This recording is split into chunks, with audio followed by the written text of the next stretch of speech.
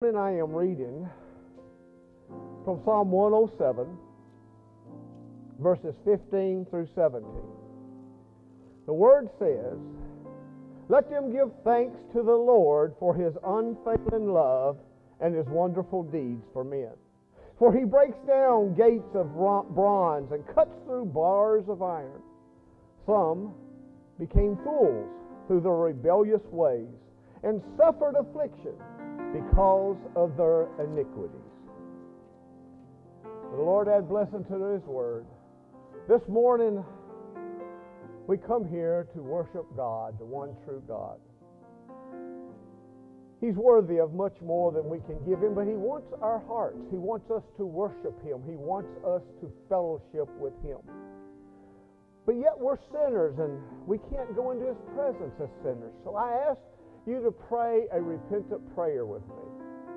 Let me lead you in a prayer, and I want you to think about the words, and you pray that the Lord would forgive you, and you pray for forgiveness, and you repent of your sins, so that we may worship God in spirit. Would you pray with me now? In Jesus' name, let us go to the Lord. Father, we humble ourselves before you, for we know, Lord, that you are God Almighty, creator of all the heavens and the earth, and you made us, and you are holy and righteous. And yet, Lord, we are sinners. We are rebellious, Lord. We have sinned and all fallen short of your glory. But you, Lord, you provided the way, and that way is your Son, Jesus the Christ. He is our Lord and our Savior. We believe that He died on the cross and covered us with His blood, Lord. Please, Lord, you're alive today, and you hear us, Lord, and your Spirit is with us. Lead us and guide us in your power. Oh, hallelujah. Have mercy on us, Lord. Have mercy. Have mercy and forgive us. Let us rejoice together. Let us worship you from our hearts. Oh, hallelujah. Hallelujah. Father, thank you for every soul, every family that's represented here today, Lord. I lift them up to you. And all those who hear my voice, those that are listening and watching, maybe online or wherever it may be, Lord, may your word, your service, your Spirit touch our hearts. Let us draw near to you, Lord. Let us worship you and give you glory. Lord, we want to praise you. We want to please you. And we are weak. We can't do it ourselves. That's why, Lord, we ask for your Holy Spirit to lead us and guide us. Lord, help us in our weakness to put away the world. Not to worry about what happened yesterday or tomorrow or even this afternoon. But to think about you and your goodness and your mercy and your grace, to think about your Son and what you have done for us. Let us worship, Lord. Let us worship in your holy name. For Jesus, it's all about you, and it's in your name we do pray. Amen. Praise the Lord. Holy, holy, holy.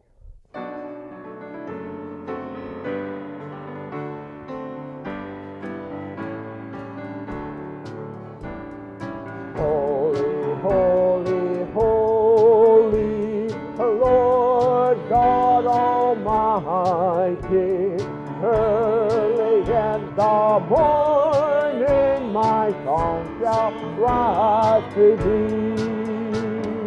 Holy, holy, holy, merciful and mighty, God in three persons, a blessed Trinity.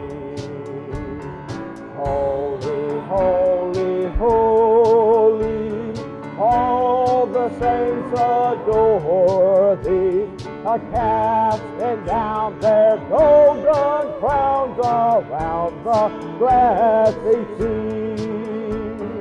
Seraphim and seraphim falling down before thee, which a word and art and evermore shall be. Holy, holy, holy.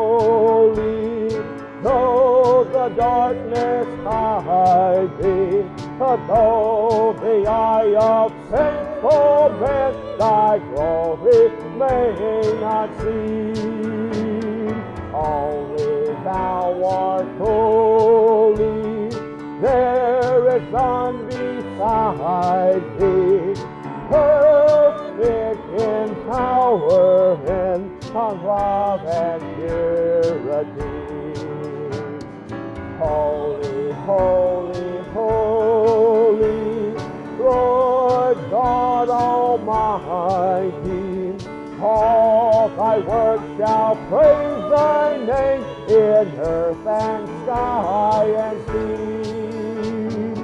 Holy, holy, holy, merciful and mighty, God in three persons, a blessed Trinity.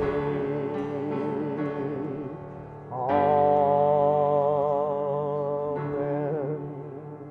Amen. Sing unto the Lord a new song.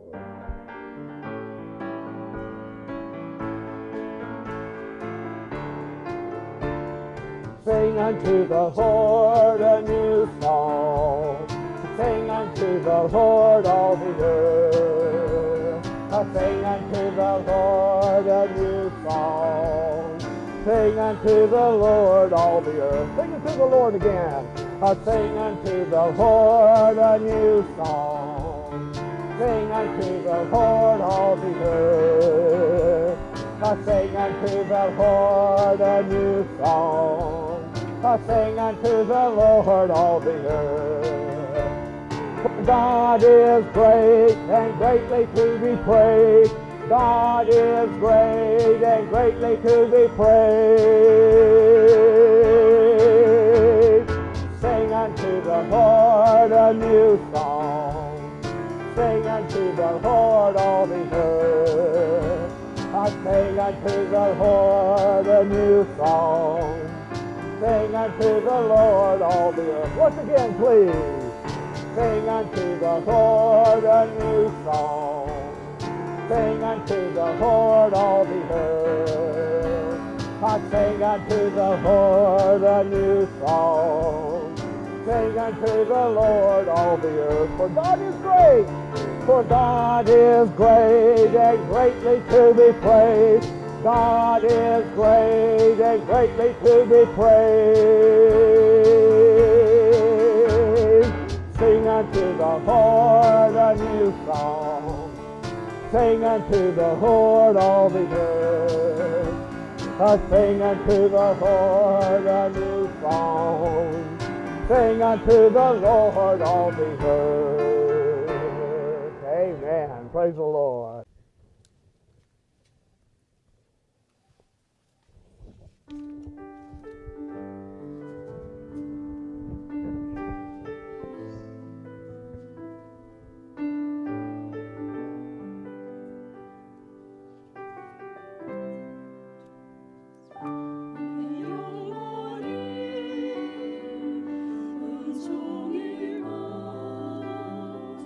종일 주 함께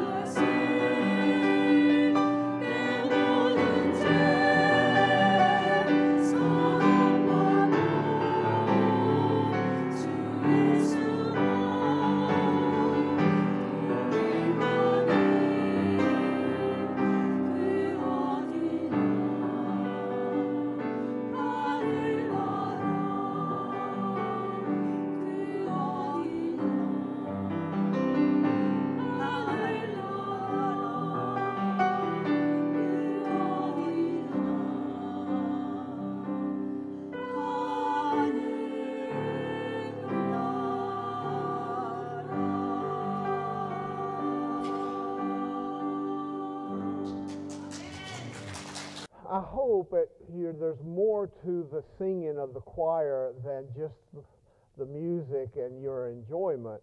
I hope that you hear the words and think about the words, and they touch your heart through the power of the Holy Spirit. That's what it's all about. And so please, when you hear a song, think about it. Contemplate the words. Now please stand with me and repeat after me as we go to the Lord in worship. Jesus is Lord. Jesus is Lord. The Lord is good. Praise the Lord. Jesus is Lord. The Lord is good. Praise the Lord. Hallelujah. Hallelujah. Amen. And be seated, please. And while you're taking your seats, if you would, and I hope you have your Bibles with you, would you turn with me to the book of Hosea, Hosea chapter 14, verses 1 through 9. In fact, that's the whole chapter. That's Hosea 14, verses 1 through 9. Sister Dean's going to read for us in the Korean language. Sister Dean, please.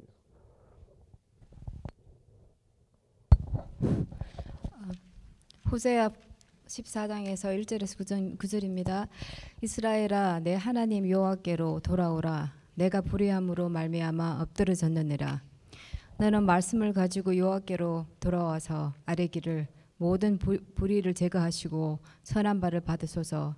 우리가 수송아지를 대신하여 입술의 열매를 주께 드리이다. 우리가 아수르의 구원을 의지하지 아니하며 말을 타지 아니하며 다시는 우리 손으로 만든 것을 향하여 너희는 우리의 신이라 하지 아니하리오니 이는 고아가 주로 말미암아 긍휼을 얻음이니이다 할지니라.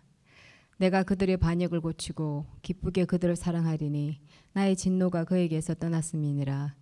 내가 이스라엘에게 이슬과 같으리니 그가 백합과 같이 피겠고 레바논 백향목같이 뿌리가 박힐 것이니라. 그의 가지는 퍼지며 그의 아름다움은 감람나무와 같고 그의 향기는 레바논 백향목 같으리니 그 그늘 아래에 거주하는 자가 돌아올지라. 그들은 곡식같이 풍성할 것이며 포도나무같이 꽃이 필 것이며 그 향기는 레바논의 포도주 같이 되리라. 에브라임의 말이 내가 다시 우상과 무슨 상관이 있으리요 할지라. 내가 그를 돌아보아 대답하기를 나는 푸른 잣나무 같으니 내가 나로 말미암아 열매를 얻으리라 하리라. 누가 지혜가 있어 이런 일을 깨달으며 누가 총명이 있어 이런 일을 알겠느냐. 여호와의 도는 정직하니 의인은 그 길로 다니거니와 그러나 죄인은 그 길에 걸려 넘어지리라. 아멘. Hosea chapter 14, verses 1 through 9. Return, O Israel, to the Lord your God. Your sins have been your downfall. Take words with you and return to the Lord.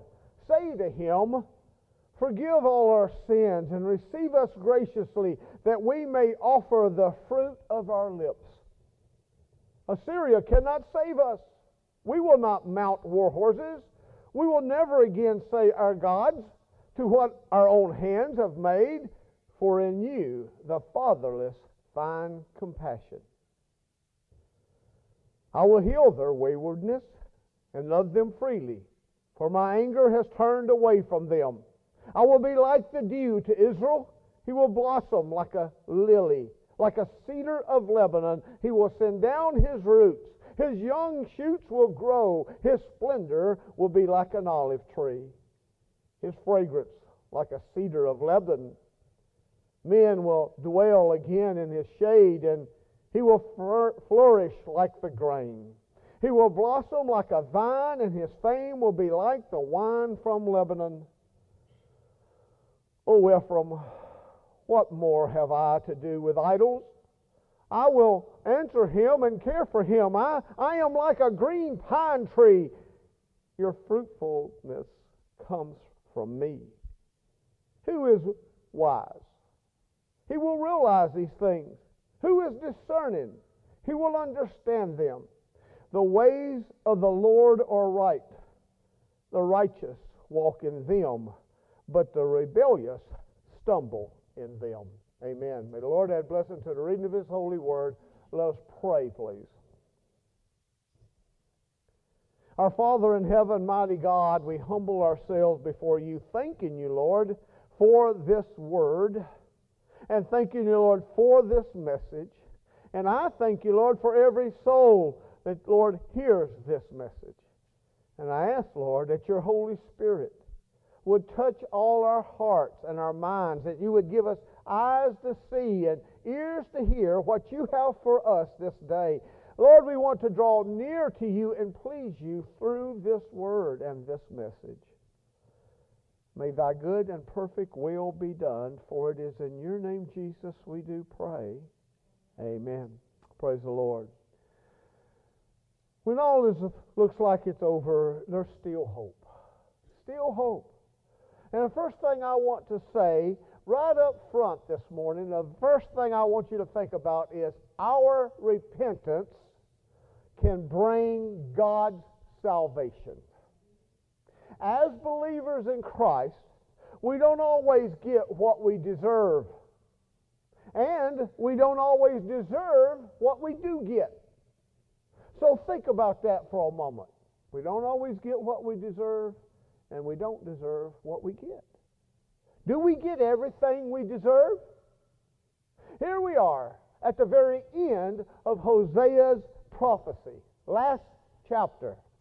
And there's still hope. Even after God has been telling them what's going to happen, God is still calling them. There is still hope. God has been showing his people how they have been treating him. And quite frankly, he's had enough. He's had enough of what they're doing. And it is time that he actually punishes his people. But even with that, there is still hope. The last chapter of Hosea begins with a call to repentance. It begins with a prayer. The people of Israel, they needed to seek God's grace. They needed to seek God's forgiveness. They needed to renew their covenant and their alliance to him by renouncing and throwing away their foreign alliances, their foreign treaties, their foreign dependence. They needed to give up their own reliance on their own military, their own power, their own might, and their self-made images. They needed to throw all that away. In order for God to forgive them, they needed to understand that they had sinned. They needed to understand that and come to realize it and accept it. Their return must be accompanied by the words that he gives them. I hope you caught that in our reading. If they humble themselves and ask forgiveness, the Lord will forgive them. The Lord God Almighty, he wants our words to be from our hearts as we offer everything to him, especially praise and song. And everything we do, we are to offer it to God to please him. And it must be from our hearts. It might as well be. God knows your heart anyway. Israel was not to put up any kind of reliance or treaty upon the nation of Assyria or their own armies or anything else other than God to save them. She was also once and for all to give up her fondness for man-made idols and as her God. They had these idols. Israel could be assured that because God had compassion for the orphan, he would have compassion for Israel, because he sees Israel as an orphan. In response to Israel's repentance, God begins to describe the blessings that he would shower on his people, on her, Israel. However, because they had not repented yet, they still had not repent. In fact, they won't repent. They haven't repented until the Great Tribulation. These blessings that you see here at the end of Hosea, must be seen really in the future. We see God's grace in action every day, but especially here. We see His healing of their wandering. We see His unconditional love for them. Israel was making commitments to God with their lips, but they weren't making commitments to God with their hearts. They were saying things, but it wasn't from their heart. They really didn't mean it. They were just giving God lip service. And God pronounced judgment on them and placed them into captivity. Did the Israelites receive all the punishment that should have come their way? What do you think? Did they receive just punishment? God was actually showing them a picture of what was going to happen in their captivity. He was showing what was going to happen to them. And they would begin to worship Him through their hearts, and it would come out of their lips. Our hearts. Let's talk about our hearts for a second. Repentance comes from the heart through our lips. I know lots of people, and I've seen, and over the years, y'all know I've got a few years on me, and I've seen people say things that they really didn't mean. And I'm not judging them, don't get me wrong, but when they say certain things and they act differently, whether it's the next day or the next week or the next year, I often wonder, do they remember what they said when they called out to God? Did it come from their heart? Our true repentance comes from our hearts. It comes from our hearts. Verse 2 of our text says, "Take words with you and return to the Lord. Say to Him, forgive all our sins and receive us graciously, that we may offer the fruit of our lips." Now, offer the fruit of our lips. Jesus said in Matthew 12:34, He says, "You brood of vipers, how can you who are evil say anything good? For the mouth speaks what the heart is full of."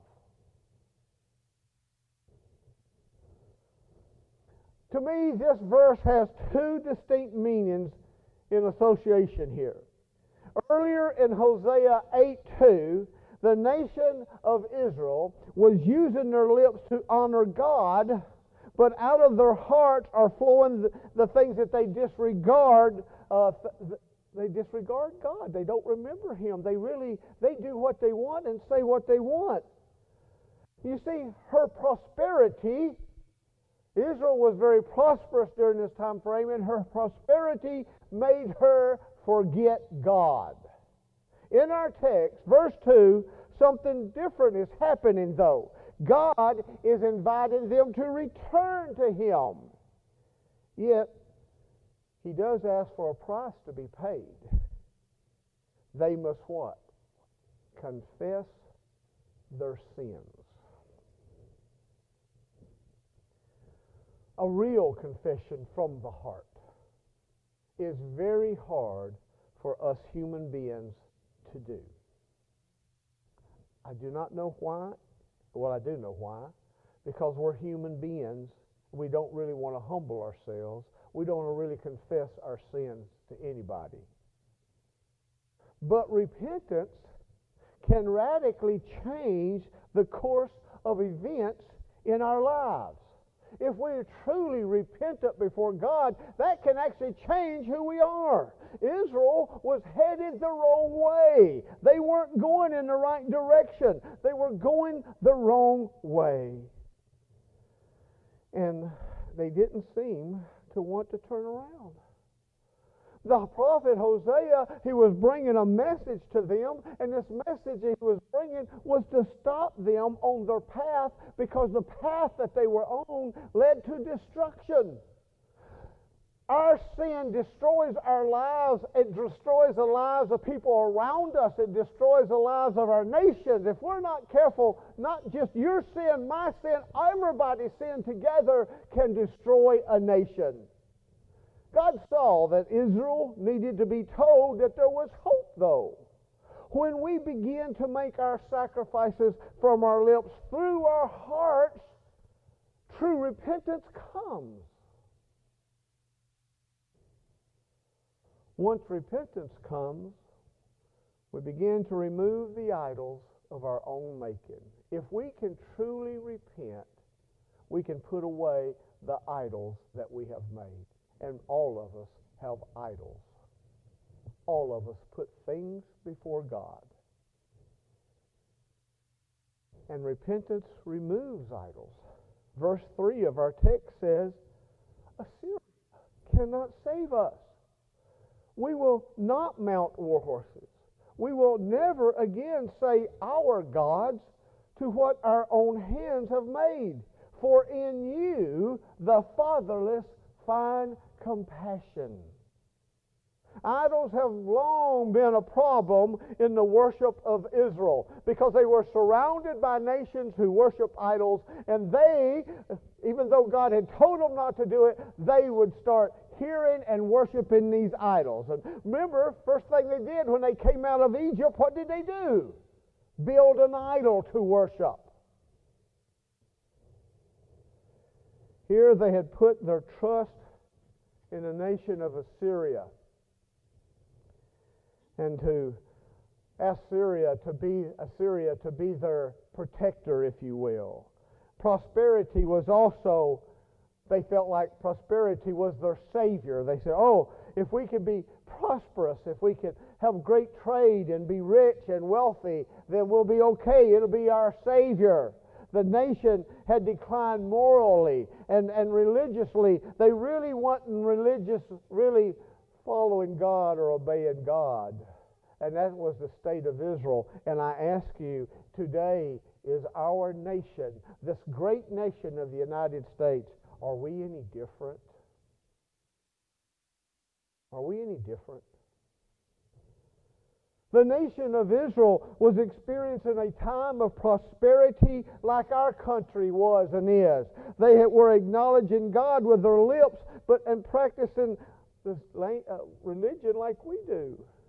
They had entered into relationships that were not good for them like we have as a nation, and thus it caused them to forget God because they were so prosperous. Because God had blessed them so much, they forgot Him. They forgot it came from Him, and they raised up idols. And this is the same thing we as a society and as a nation, it's the same thing we have done and are doing.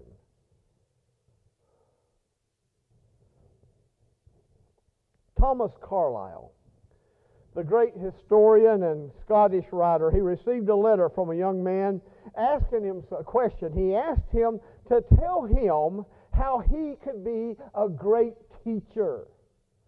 The young man wanted to teach, and he wanted to be a great teacher. So Carlyle replied to his letter with this. He says, "You be what you want your pupils to be, because all else is unblessed mockery." Well, we know that because we hear all the time, what? Do as I say, not as I do. God had chosen the nation of Israel to teach the world about Him. That's why God had chosen them to be His witness. He wanted other nations to see Israel and to say, wow, look at the blessings, look at them. God has blessed them. They're God. They worship God. In fact, God wanted them to be the measuring device that the nations could measure themselves by as to how they worship God. Instead of being the teacher, though, they had become the student. And very quickly and very willingly, they weren't teaching people to worship God. That's exactly what God is showing the nation of Israel here, that to be genuine teachers in their worship It had to flow out of their hearts and come out of their lips so that all the idols that they had built in their hearts would be destroyed. We too, you and I, we must also have the same experience. We must become the teacher that our pupils would be. God is our teacher. He is showing His pupils what He wants them to learn. But it must start with repentance in the heart so that we can tear down the idols of our life. It all starts in our hearts, not in our minds. Our hearts.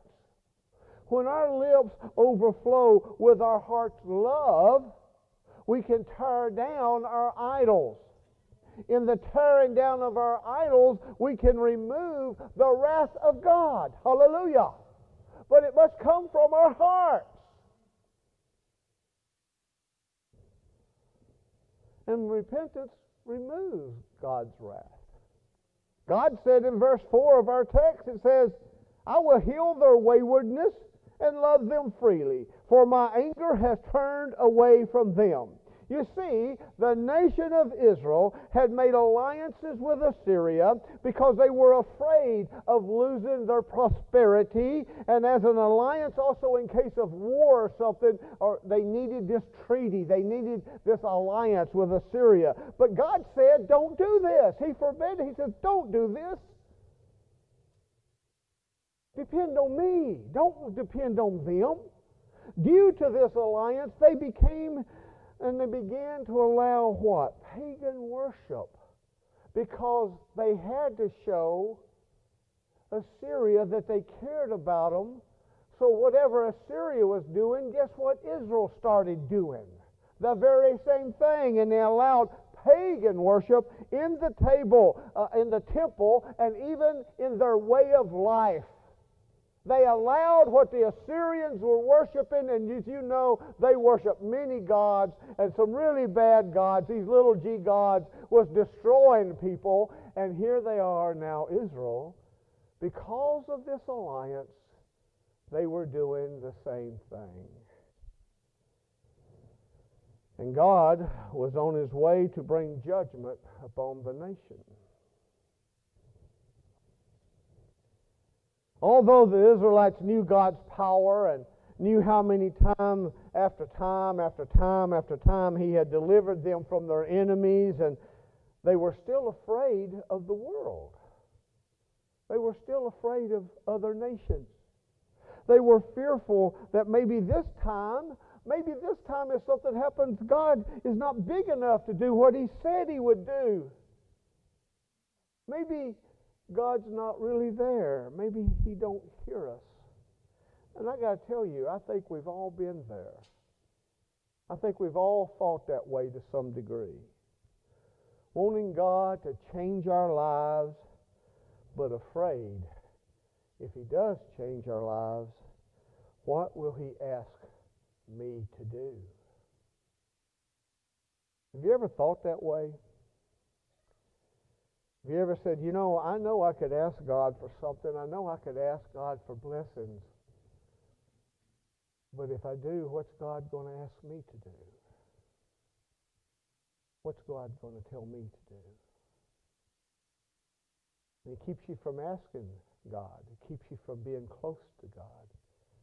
Because you don't really want to do what God wants you to do. Paul wrote in Philippians 4:19, he says, and my God will meet all your needs according to the riches of His glory in Christ Jesus. There's always enough of everything from God. Everything. Enough money.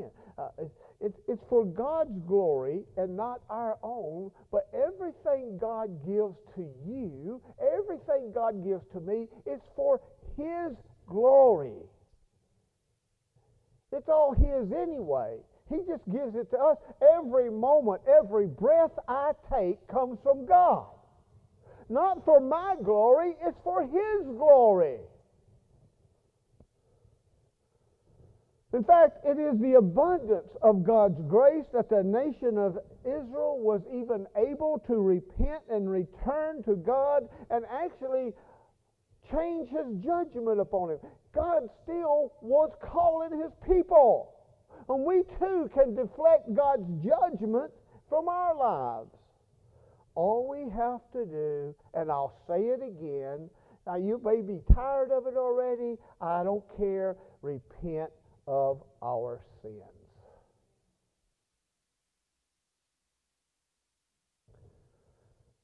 Oh, I got to say it one more time. Repent of your sins. And I'm not trying to be funny, it's the truth. In their captivity, God was going to show them compassion. He wouldn't destroy them. The fact that He didn't destroy them, He brought them out and put them in captivity. He could have destroyed them, but He didn't. He would give them an opportunity to worship Him with their hearts, which would come forth through their mouths and lead to the tearing down of the idols that they had set up. Remember what He said, take these words with you. Due to this, God would hold back His judgment from them. Hallelujah. Take the words. Take these words. Take words with you and return to the Lord. You see, if we could truly repent of our hearts and truly turn, God would withdraw His judgment on us all. In conclusion, it's a simple sermon. It's a simple thing. A way that we can bring repentance through our lips from the heart is to place ourselves, you and me, we place ourselves daily before God and allow Him to use us. That's how we draw near to God. We place ourselves before God. How do we do that? We do that in prayer. We give Him our hearts. We give Him our lives. Paul wrote in Romans 12, 1 and 2, he says, therefore, I urge you, brothers and sisters, in view of God's mercy, to offer your bodies as a living sacrifice, holy and pleasing to God. This is your true and proper worship. Do not conform to the pattern of this world, but be transformed by the renewing of your mind. Then you will be able to test and approve what God's will is, His good, pleasing, and perfect will. Many of us don't know what the will of God is in our lives because we have not repented and given Him ourselves. We hang on to ourselves. We want to do what we think is right. We want to do what we want to do. And therefore, we don't know what God's will is in our lives. I've had many people tell me, I'm not sure what God wants me to do. And I take them to this verse, I say, have you really given yourself to the Lord? Have you? We too, all of us, we have sought the world for our happiness.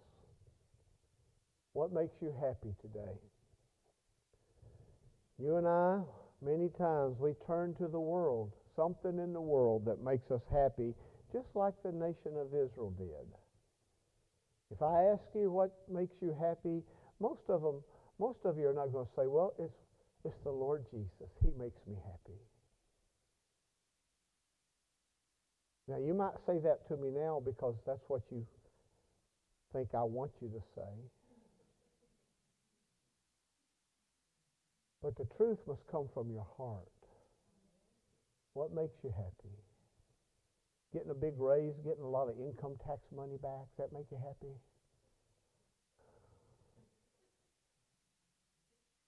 Things of the world that make you happy? And you know what? I understand that. And believe me, God understands that too. But the most happiness should come from Him. Not these things that will go away and be destroyed. We've all sought things of the world for happiness. In fact, some here today may still be seeking the strength from the world instead of the strength from God in His grace. It's only by the grace of God that I can stand before you this morning. Only by the grace of God I have life. And it's only by the grace of God you have life. So please, accept God's grace. Accept it this morning because it's the best thing that you'll ever have. And guess what? There's still hope as long as you have breath. Let's pray. Our Father in heaven, have mercy on us and forgive us, Lord. We've all, Lord, like stray sheep, have gone astray, and we're all sinners, and we've all failed you. Lord, I know we say that, and many times we think it, Lord, but let it come from our heart of hearts, knowing full well, Lord, that if we can truly repent of our sins, if we can truly give you our lives, then, Lord, you will change us, you will use us, and you will receive glory from us. Not wrath, Lord. We won't get your wrath. We will be in your presence and with eternal life in the name of Jesus. That's why, Lord, we humble ourselves before you this morning, asking you to help us, to lead us and guide us. And if there's someone this morning here, Lord, who has not received your salvation, something is making them hold back, Lord. Somehow, Lord, take that out of the way and let them come to you. We pray for the lost. We pray for those that don't know you as their Lord and Savior. Let us all receive you and come into your presence before it's too late. For it is in your name, Lord Jesus, we do pray. Amen. Praise the Lord. Let's